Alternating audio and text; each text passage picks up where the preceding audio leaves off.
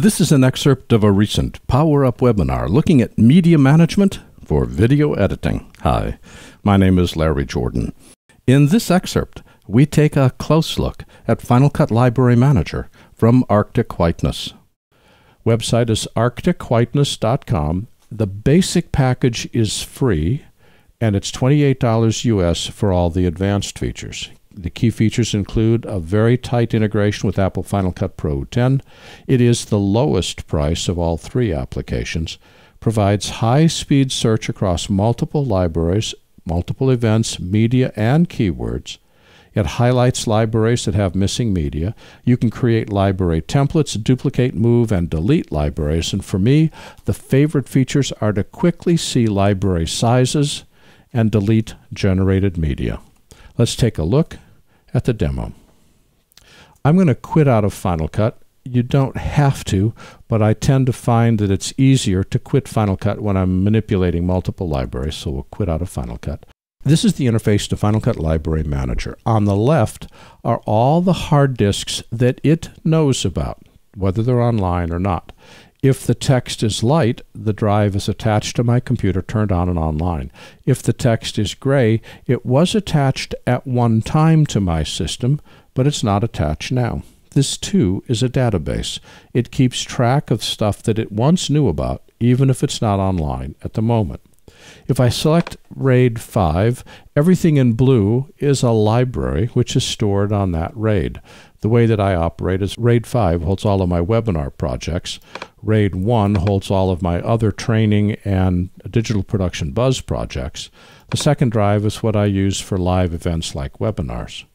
And I never put libraries on my boot drive, so there's not a whole lot on the Macintosh HD.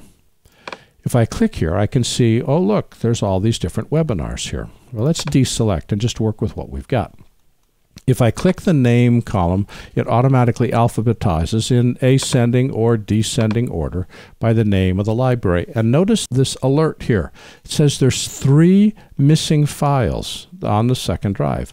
If I click the list, it says I'm missing these 3 files. When I go to Final Cut, I'm going to need to relink, so it tells me, have you got all the media that you need to be able to do something with this library?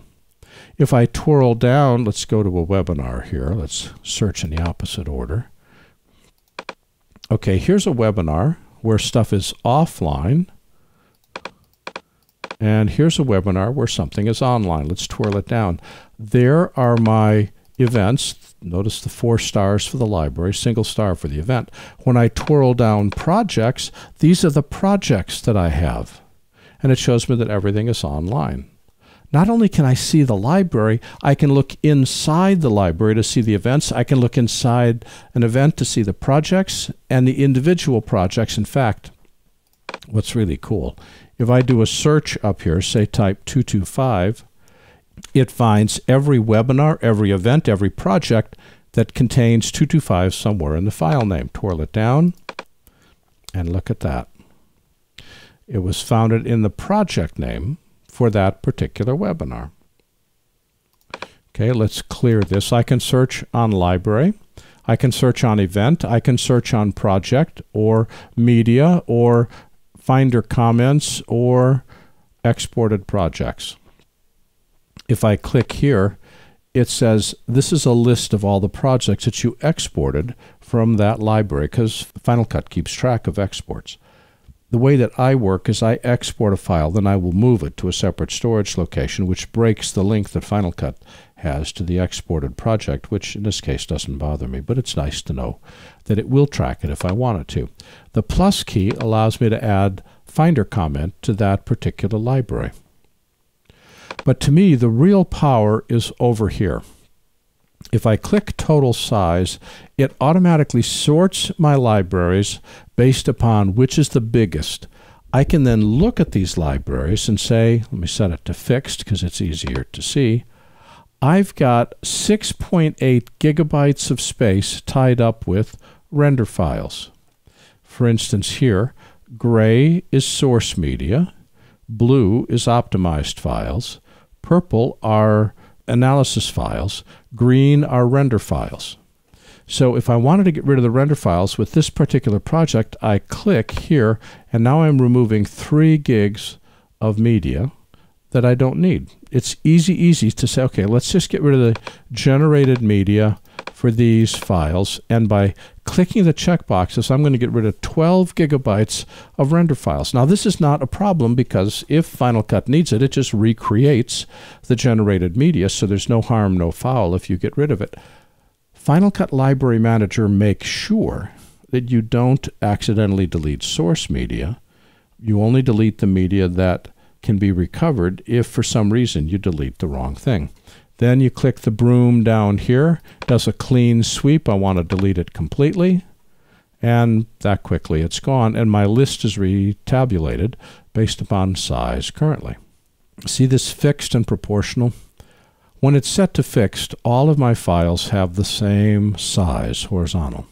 When I click it to proportional, this actually gives me a sense of what difference I'm going to make by deleting the media. The gray bar indicates 156 gigabytes is taken up with source files. I can't delete them. 86 gigabytes, 34 gigabytes. Okay, so if I delete the render files in this 895 megabyte fish demo, and I get rid of 800 megabytes, it sounds like a lot, but when I compare it to everything, I'm really, doesn't make a whole lot of difference one way or the other. I have, if I deleted all of my generated media, I would delete 20 gigabytes of data, which, when I'm looking at something which takes 160 gigabytes, may or may not be meaningful. But I love the power this gives me to be able to see where is my space taken, how do I need to allocate space, when can I get rid of generated media, because remember, Final Cut will always bring it back.